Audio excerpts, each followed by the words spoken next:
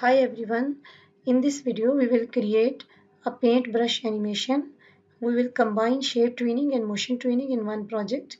So let's start.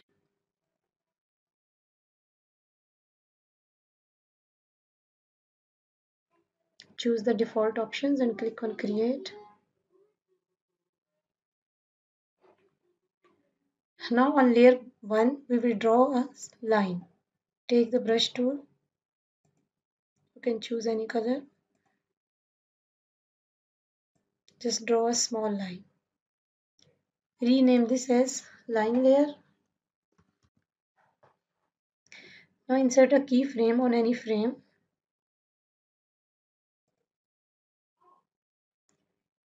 Now on this keyframe we will increase the width of the line. Click on window, info.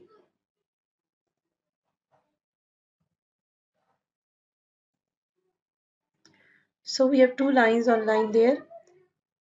First frame we have a small line and on the last frame we have a big line.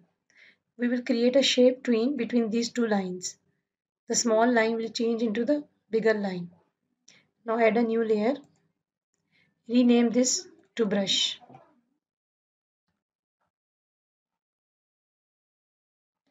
Now click on the first frame of brush layer. It is very important when you are drawing where the playhead is, because where the playhead is, that frame is the current frame on whatever you are drawing on the stage. It will be drawn on that current frame. So on the brush layer, frame 1, we will draw a brush. Take the rectangle tool, draw a small rectangle first, then just change color.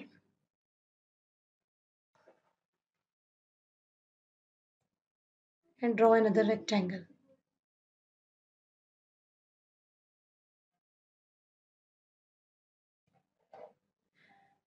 Now take the selection tool and reshape these rectangles to a brush. If we bring our mouse at the border, you can see an arc with the pointer.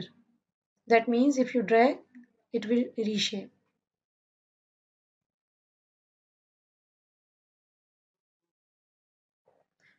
Now these were two rectangles, so we will select and group them as one.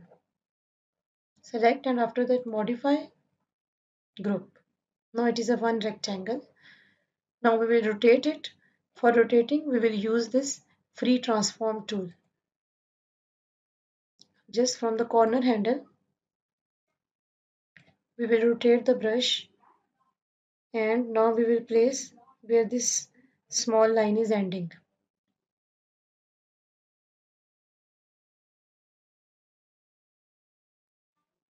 We can also change the length and width of the brush with the free transform tool. Okay, now we have created the brush. Now come to the line layer, click anywhere in the line layer, click on insert tab and create a shape tweening between the lines. Now click on the first frame of the brush layer. The brush should be selected. Now click on insert, create motion tween. Click OK. Motion tween is created. Now we have to define the motion path for the tween. So just click at the last frame and drag the brush to give the final position to the brush. Like when our animation will end, the brush should be at which position. So the brush should go like this. This is the motion path for the brush. We can drag and define the path. That's all. Now we will test our animation. Control, test. Hope you understood everything. Okay, bye.